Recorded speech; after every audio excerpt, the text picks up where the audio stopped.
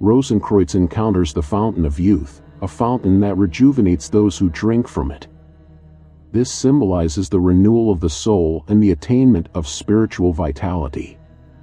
He witnesses the beheading of the bridegroom, followed by his resurrection. This event represents the ego's symbolic death and rebirth as part of the process of spiritual transformation.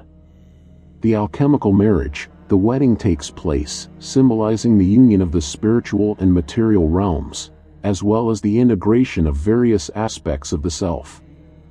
After the wedding, Rosenkreutz departs from the castle, signifying the completion of his spiritual journey and his return to the outer world with newfound wisdom.